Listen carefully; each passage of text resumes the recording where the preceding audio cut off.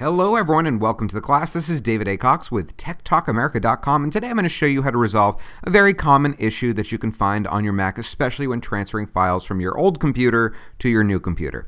So some of you may know this, but I a lot of times get the ideas for many of the classes by working privately with people. And sitting next to me here, although he's not on camera, is a friend of mine who recently had data transferred from his old computer to his new computer and suddenly discovered that many of his documents couldn't open. This is usually due to the fact that the software that was used to create those documents is older or no longer supported. So if you look here at the very top right, we have an example of one of those. I asked him to transfer this to me so that I could show all of you how to resolve it. So here we have a recipe for Hungarian chocolate cake. And you can see here it looks like this little black box and it says EXEC. Okay, it may or may not have that same icon on your computer, but you'll see here that if I double click to open it, what happens? Okay, it tries to open Pages, but it says that it can't be opened for some reason. Now you don't need any special software to resolve this. It's just a really simple little trick. So what we're going to do to resolve it is we're going to go back to the file here, and you can see here I've clicked on it, therefore it's highlighted. But if I click into the text again, what will happen is, as we would with any document, we can rename it. Now, we don't want to rename the beginning part, we want to rename the ending.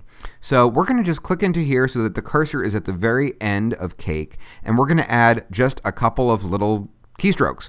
We're going to add a period and then one of the following three extensions, and it could be different on your computer as far as which one will actually do it. So you can do this as many times as you want and be safe.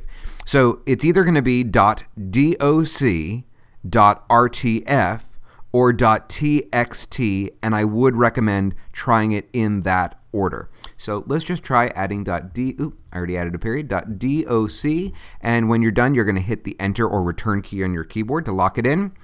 You're going to get this little pop-up that says, are you sure you want to add the extension .doc to the end of the name? We're going to click Add, and let's try it out. Now you will notice it just changed the icon. Let's double click and see if it is there. And voila, we have it. Now in this case, you can see here we did get a little warning message, and many of you will get this too, saying that the font that was used to originally create this document is not available on the Mac and it's been replaced by something else. Now if you go through all of these various options here and you're left to do .txt, you will very likely find that it won't actually open with Pages, but it will open with a different piece of software. At this point, what I would recommend that you do is you copy all of that text and paste it into a new Pages document. Not that there's any major advantage to this, it's just that Pages is a little bit easier to use than the one that comes with your Mac, which is right here, TextEdit.